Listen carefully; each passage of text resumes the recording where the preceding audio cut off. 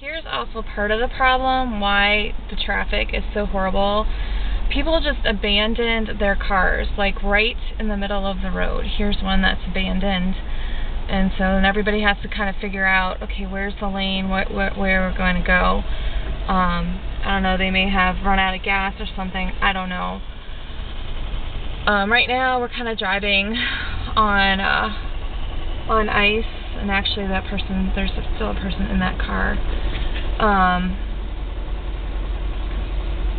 It's real icy, it's yucky. This is a really miserable drive. I just heard commentary on the radio where WTOP is asking people for what they think about everything, and this is going to be fun. Come on, buddy, you can do it. Go fishtail.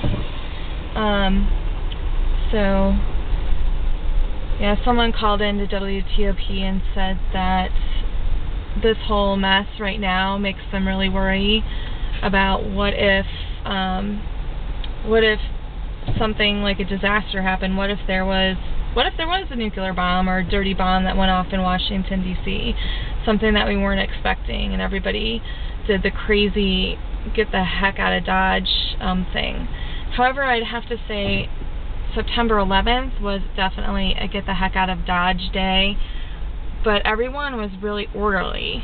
I guess if you were a terrorist, probably the smart thing to do would be plan a terrorist attack at the same time we have a weather event, and then you'll really knock out a lot of people or something. I don't know, but this is really bad.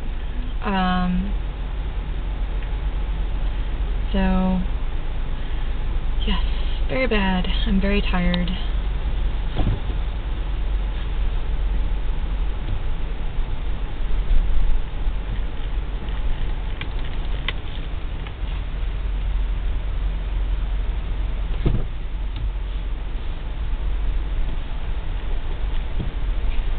Well, I'm going to sign off for a little bit and talk to y'all later. Bye.